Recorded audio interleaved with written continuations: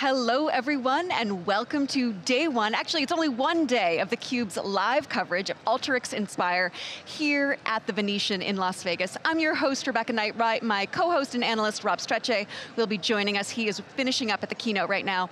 But I would like to welcome our first guest of the day. He is Jeff Pehler, Managing Director at West Monroe. Thank you so much for joining us from Minneapolis. Yes, thank you for having me. So why don't you start by telling our viewers a little bit about West Monroe, what you do. Yes, so West Monroe is a business and technology consulting firm. We have about 2,000 employees, headquartered in Chicago, have offices in London and Costa Rica, so a global presence. And when we think about our expertise, we have it across insurance, healthcare, private equity, and manufacturing, amongst others. And I think we're uniquely positioned at the intersection of business and technology, which allows us to have an end-to-end partnership with our clients to deliver these end-to-end solutions. And you need that multidisciplinary and cross-functional approach because let's be honest, technology and data is everywhere in business. And I think when you look at our clients, we serve all types of clients, but a lot of our clients are in the middle market. And we find that this breed of client is really focused on near-term value creation opportunity, while also in setting their aspirations on the North Star transformation. And at West Monroe, we are rooted in technology and our background came from technology. And so we're able to leverage that and deliver on both of those with our agile approach from diagnostic to delivery. And it spans across everything from sales enablement or even a cost optimization play. So I understand that you're announcing a new partnership with Alteryx. Would you tell our viewers a little bit more about that? Yeah, so there's actually two partnerships we're very excited about, both Databricks and Alteryx, the ones that you just mentioned. And we were very selective in this partnership because we wanted to have solutions that could scale and deploy at our clients.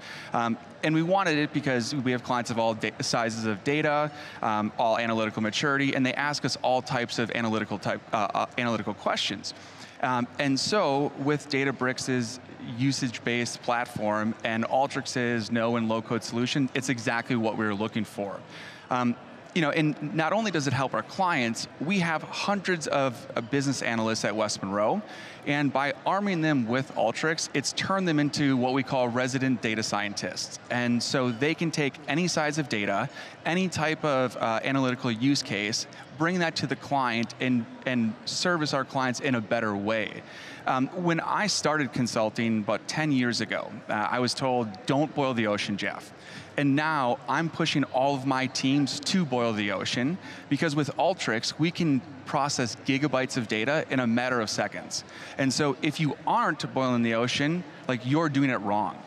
And with Databricks now, we can have all of the data at the fingertips of both technical and non-technical users to be used in a multitude of use cases. And it's the right grain of data, it's trusted by the organization, and it's ready to be used by anybody. And let me give you an example. If I were the VP of sales and I saw a decline of 10%, I would go to my team and one of two things would happen.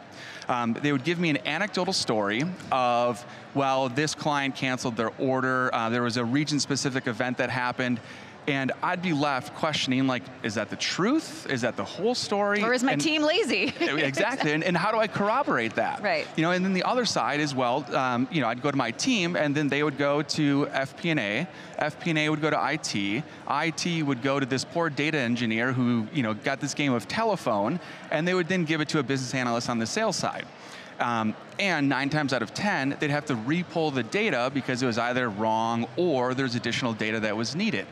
And so now with these partnerships and when we deploy it at clients, that same VP can go to a junior business analyst and ask that question. Fire up Alteryx, pull the data and all the data attributes that are needed from Databricks, create a workflow, segment the data, summarize the data, hit run. And before that VP leaves his or her desk, has an answer already in hand. And this Swiss Army knife of capability has helped us, it's helped our clients, but it's also helped embed competitive advantages at our clients because they can get insights faster, they can identify threats, and be quicker to market. And so like with these capabilities, at one moment, they could be doing an inventory allocation optimization problem for 40,000 SKUs in thousands of locations. And those same capabilities are then used to identify where should I put my next new store with customer insights, historical performance assessments, competitive intelligence. We just learned about trade area demographics here. So all of those things can be used. And when we were looking at that, there's no other partnerships that are better than the combination of Databricks and Alteryx today. So earlier in our conversation, you were talking about focusing on both your customers being focused on near-term value, as well as the North Star of greater productivity, greater profit. So what do you see as the biggest opportunities for your clients right now? Yes. When we think of the biggest opportunities, it is leveraging the data that they have. And they're sitting on treasure troves of data and not using it. There's time and time again in my career where we hear clients say, well, we don't have the data, or we don't have good data, and it leads to this like circular level of inaction and a roadblock of, oh, we don't have good data, we don't use the data, and because we don't use the data, there's no reason to fix it. And in my career, I've yet to find a client or a data set that doesn't drive meaningful impact on the business when they use it. We worked recently with a sales organization, and that they knew they had lots of data, but it was a relationship-based sales approach. And so they took this approach of, well, you can use the data, but it's not going to tell you anything. And there was a new head of sales who wanted to prove this out. And so they engaged with West Monroe. And they had this belief that a sales rep could only carry a certain number of product lines, and the sales reps had to be segmented by the category that they carry. So like you would carry the sports product line, I would carry the luxury product lines, et cetera.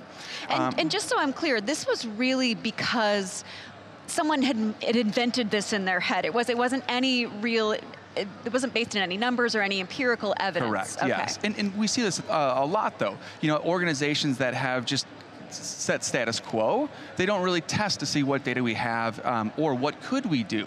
And so typically it takes a new leader or an outside consulting firm to kind of help them think through the art of the possible. And in this situation, we were able to look at the data and disprove everything that they had believed. And their largest and best sales reps were ones that carried the broadest portfolio and the largest number of product lines. And as we mentioned, like it's just people who haven't really challenged the status quo. And part of this was because of COVID, their customers wanted to have a different purchasing experience, and they just kind of did business as usual. And so we were able to take this information and transform the way that they went to market. So we could say, sales reps, you should carry this product line. This is how many product lines you should carry. You can carry sport and luxury and and then go to your accounts and say, based off of this is how much you could sell. And these are the accounts that are underpenetrated, and there's an opportunity for you, Mr. or Mrs. Salesman, to make more commission. And by doing this, it's not just transforming the business, it's also arming the sales reps with more information. So with this data that they had, they could see like the end customer who went into their store. And we could use that data to say, your store has this demographic of customers, which looks identical to these other stores.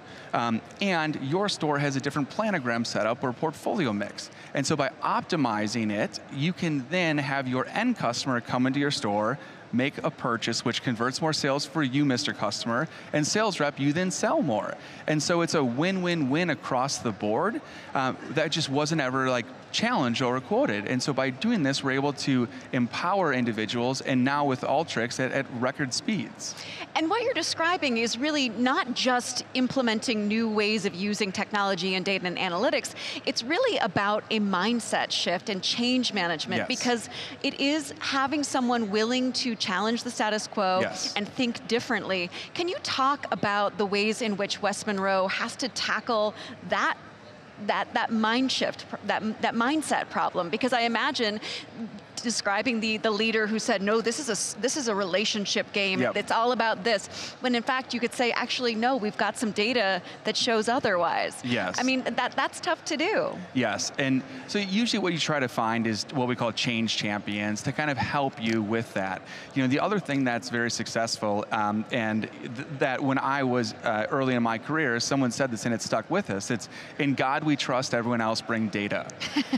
And with that, it's like, look, if we have data, that is our foundational truth. And that's what we can then build off of. And so while most of our projects have a qualitative and quantitative approach, like the quantitative and data will set you free. You just have to leverage it and use it. So, I mean, what you just made a brilliant case study of how a sales organization could really change. But what do you think are some of the factors that really contribute to this kind of transformation? Mm-hmm. I think there's multiple, but I think the biggest factor is knowing what you're trying to solve. And you have to then have a use case to go after. And so when we think about the use cases, it could be everything like I mentioned before about a sales enablement or a cost optimization. When we work with some clients, like they may come to us and say, hey Jeff, our cost to serve is increasing. And they know the problem, they just don't know how to solve it. And in one situation, we're working with a distributor, and they know that their costs, the cost buckets, have increased, and therefore their cost to serve has increased. But now what they're looking at is, I don't know why, what the driver was, I don't know how to mitigate that trend, and I don't know what my should-be costs after we go through this exercise. And so by aligning towards a use case, we were then able to get them to transform, but more importantly, within a matter of weeks, we could give them a fully costed model, segmented by location, channel, product, et cetera, and use that internal data to benchmark across themselves and externally, and get hyper-specific on our recommendations. And by doing this, you know, as an example, we could say, the location in Seattle has an underutilized fleet. Our sales data and forecast data, both short-term and long-term plan, don't show an increase of sales, and so we think you can reduce that fleet. And by reducing 3 vehicles, you save on lease costs, maintenance, insurance, it saves $1 million. And by doing that, you paint the picture that's a tangible value creation opportunity, and by doing also like that level of fidelity, you can then create a laundry list of opportunities that you can draw a line in the sand to say, we're going to tackle these initiatives. Jeff already just told us what we need to do. We need to go reduce the fleet here. We need to move this location over in Maine. All of these things, and it's a tangible and tactical thing to do, so that value creation opportunity that we just talked about is realistic, and now you can go run towards it. And so by having the use case and a tangible target, that's how we get the organizations to align and move forward. Right, because they understand that there is a plan in place and something that needs to be done, and everyone can be then aligned toward a singular goal. I want to go back to where we started this, about the partnership with Alteryx and also Databricks. Yep. When you are thinking about measuring the ROI of these partnerships, what are sort of the factors that you're thinking up, and what will determine whether or not these partnerships are indeed a success? Yeah, I think the ROI by definition is a quantitative measure, but I think there's also the qualitative part of it. So like there's the ROI that we have on this partnership of which clients can we go to market together with, but then there's also the ROI that is the customer satisfaction and what our customers see. And so while the partnership helps us, like I talked about before, we really look at this as what ROI do we drive to clients, and what is that customer satisfaction? And so we can measure our customers' P&Ls or our clients' P&Ls, and if they have an ROI, what that means is they're happy, and they engage West Monroe, and we are continuously engaged on these types of opportunity. And so while there's the customer satisfaction, it really comes back to which clients can we now have a new tool in our tool belt to go after, but also which ones are re-engaging us because we've been able to prove the opportunity and profit improvement from the work that we've done. So we are here at Alteryx Inspire, and I know you only just got here yesterday, and we're still early days into this conference, but I'm curious to hear about the conversations that you're having and what you're most excited about, and how they also will translate to West Monroe's priorities this year and the years to come. Yeah, I was sitting down for breakfast earlier, and I met an individual, and I was surprised at the level of the penetration of analytics in some of these small companies. Now it's not a matter of can we afford it. It's you can not afford to not afford it, and with that, it's like analytics is everywhere. And so now, like, what I'm most excited to learn about is how do we then partner these analytical use cases to then drive it even faster? So we heard in the keynote speaker about some of the products coming out. How do we leverage AI and other advanced capabilities to, rather than the days that I was talking about to get insights, how do we get that to hours? And how do we auto-program stuff to tell you exactly what you need to know that reduces your cost to serve your customers, but also cost to get insights. And last question, I know you are a former triathlete, and your comment about how analytics are everywhere, data is everywhere. Yep. I'm sure you use your own data about your performance to get better and to coach yourself and to improve your time and endurance. Do you have any final reflections about how you use it personally, you use data personally, and how you approach these analytical problems that you did in your personal life and your athletic quests, and you do in your professional life too? So I'm on Strava. And one of the things that I do is in an Excel spreadsheet, I know it's very rudimentary, but in an Excel spreadsheet, I write down all of my times in my miles per hour for when I bike. And when I have a bad day, I look at why.